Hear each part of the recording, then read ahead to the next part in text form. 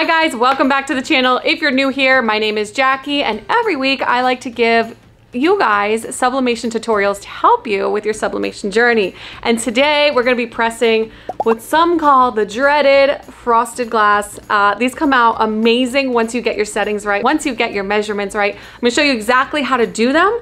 We're gonna be pressing them in our tumbler press back there.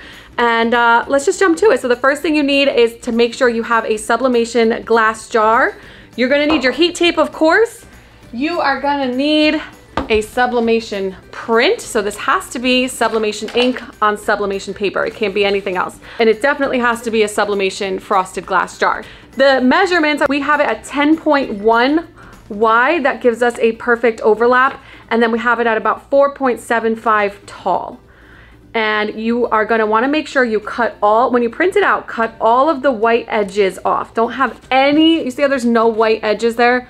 No white edges anywhere on the borders. And this is gonna make sure that you can line it up correctly. Let's show you exactly what I mean. So here's your glass jar. Make sure you take your lid off first. When you line it up, you're gonna wanna make sure you don't hit the top of this curve here, because that's gonna give you an uneven press and it's gonna cause some blurring. So what you're gonna do is you're gonna wrap it all the way around. Now, do you see how it is not very even right there? The most important part of these guys is the top of that seam, because most likely you're not gonna really be able to see the bottom too much. There you go. So you're gonna wanna make sure that it is nice and straight at the top. That's the most important part. You can even look inside usually and see how straight it is. So if you ever need to peek inside, that's why I like these frosted glass jars, because you can always peek inside. So now that you've got that, this is our taping method. This is so that you don't have to do any crazy taping. You're gonna get a perfect seam. We're gonna push one at the bottom and we're gonna do one at the top. So now you have two pieces of tape, bottom and top. And then all you need to do is come straight down the seam with one long piece there, okay? Then you're gonna take your, I always talk about this, but in case you don't know, this is a dull dental hook from Amazon. I'll put the description right here. I put the link in the description as well. But it's just from Amazon. It's my favorite hook. It is sharp enough to get a really good, clean push to get all of that air out of the seam. But it's not too sharp, like the other side is the sharp side. It's not too sharp where it slices your tape. So that's why I specifically like this dental hook, and also how dull / sharp it is. It's a perfect blend. So now what you wanna do is you're gonna wanna push down, you're gonna come right down that seam and get all that air out of there. I can almost see the paper almost bubbling a little bit to get all that air out of the seam. This is true with any product.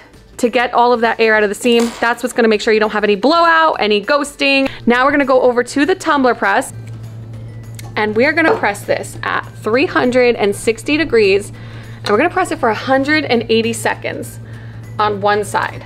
Let me fix the pressure real quick. Okay, so our pressure is pretty good. You're gonna wanna get it kind of, again, close it with one hand.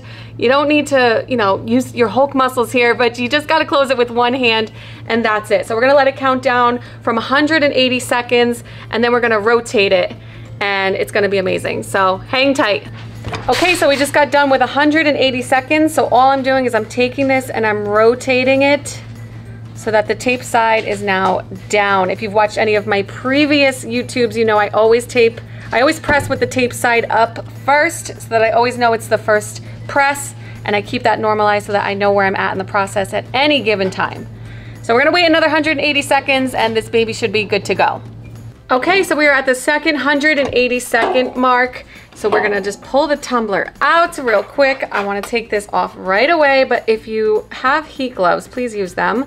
But I just usually use a very thick rag to take this off, but it is very, very hot when it comes out of the press. So just make sure you're protecting yourself there so that there's no injuries. But I just wanna show you what this looks like as soon as it comes off, because I get so excited, as I'm sure you can understand. Let me show you. And then I'll take you over to where you can see it in a little bit better of a light, but it comes out so good. I love those dark colors on that frosted glass jar. I'm gonna take you over and show you in the sunlight, let it cool down for a minute too so I can pick it up with my bare hands. Here she is in all her glory. Oh my God, we just absolutely love these, especially these dark prints on this frosted glass. Comes out amazing every time.